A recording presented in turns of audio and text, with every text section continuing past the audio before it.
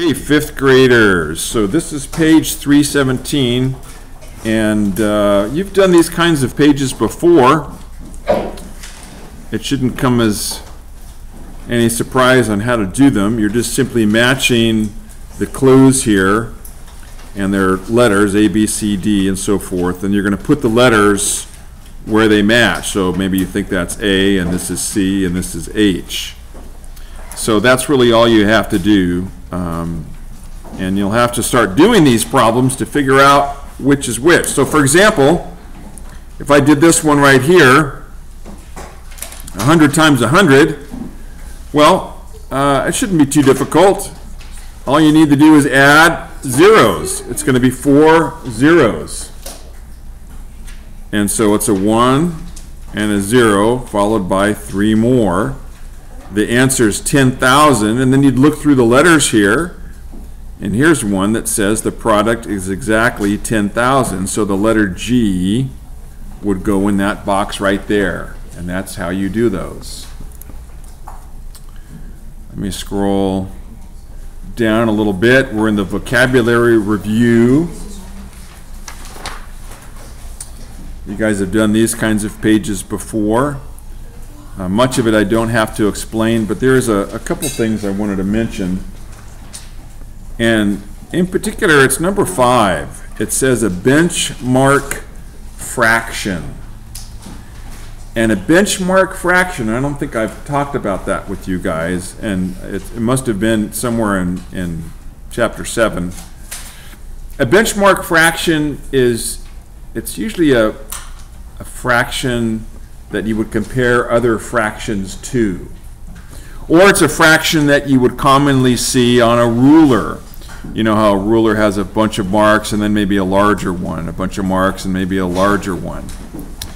So benchmark fractions tend to be like 1/4. That'd be a benchmark fraction. 1/2 would be a benchmark fraction. 1/3 would be a benchmark fraction. What wouldn't be a benchmark fraction would be, let's say, 2/17. Okay?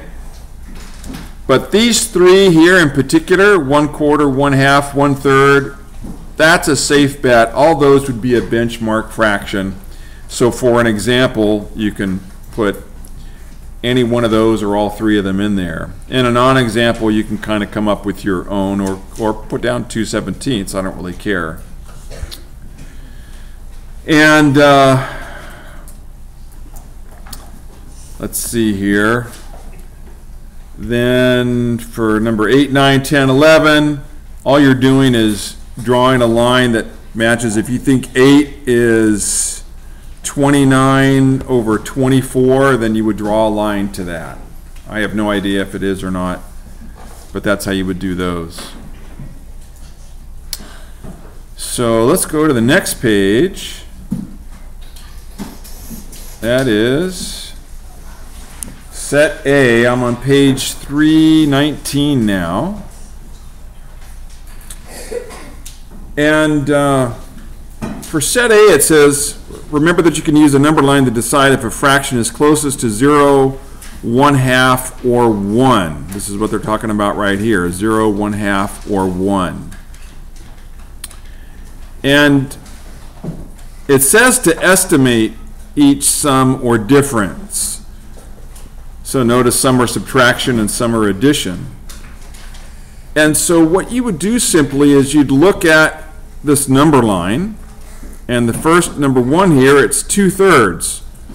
Well, 2/3 is, I don't know, between 0 and 1, it'd be, oh, I don't know, maybe right about there. And then 5/6 is almost 1. And if it was 6/6, it would be 1, but it's 5/6, so 5/6 might be like right about here. And we're adding those two together. So I think with my other class I might have said 1, but it might be more accurate to say this would be 1 and 1/2.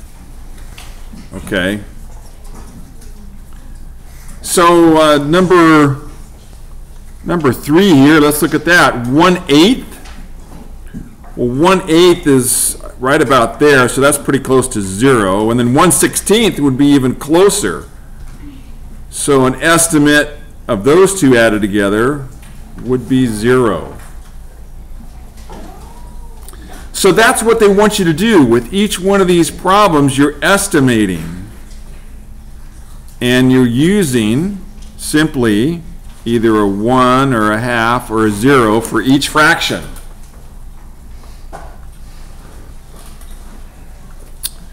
Set B down here. Don't even worry about it. Just put a line through it.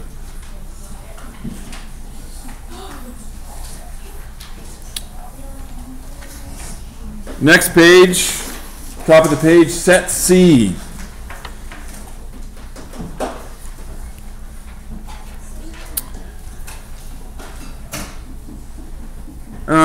Let's see, it says remember to multiply the numerator and the denominator by the same number when writing an equivalent fraction.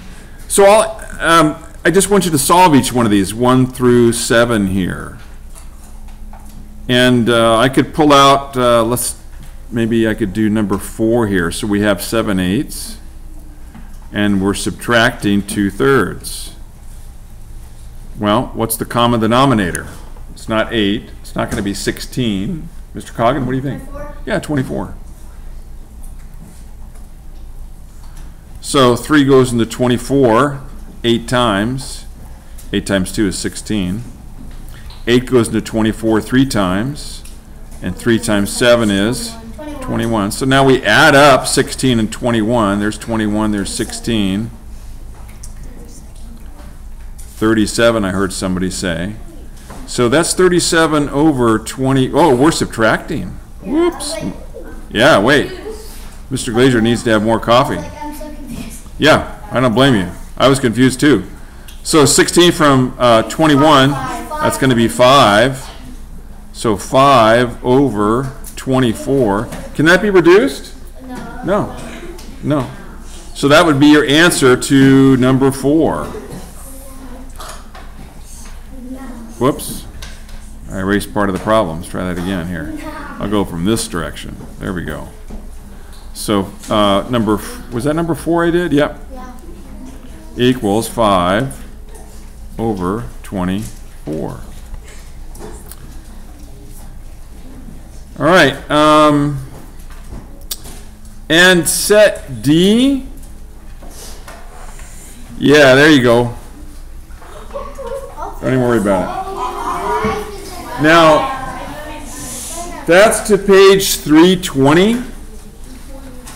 So I don't want you to do if you want to go ahead and try 321, 322, I'm going to do those. We'll do those tomorrow. But just stop at page 320. Stop at page 320. Okay? And that's your homework for tonight. It's all review at this point till the test.